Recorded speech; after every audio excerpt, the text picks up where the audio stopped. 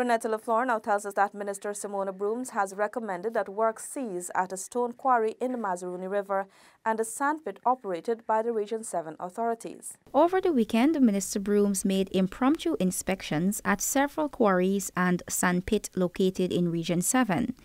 The most glaring instances of non-compliance in safety practices were observed at the Durban quarries, where the company failed to correct unsafe mining practices despite a sand pit in 5 miles Bartico.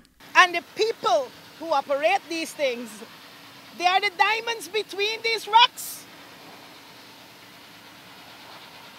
And you don't fetch them in bulldozer buckets.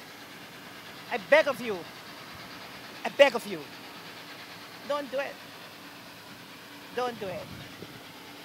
I ask that the disregards for compliance with GGMC, that we bring a turnaround. I want to work with you. Minister Broomes urged stakeholders to strive for compliance. I planned with the GGMC from the ministry level that we engage all the different owners for the quarries and that we visit today to discuss what are their challenges and to work with them and to ensure that going forward they comply and we have a different relationship.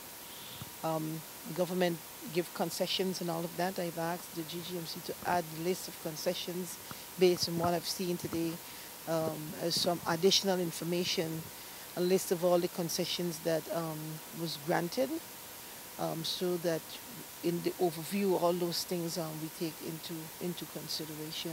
According to the minister, the inspections are to gather a comprehensive overlook of the sector and are a step in the right direction towards ensuring that GGMC is better equipped to monitor, enforce, and recover costs in the quarrying sector. Renetta Lafleur for InfoHub.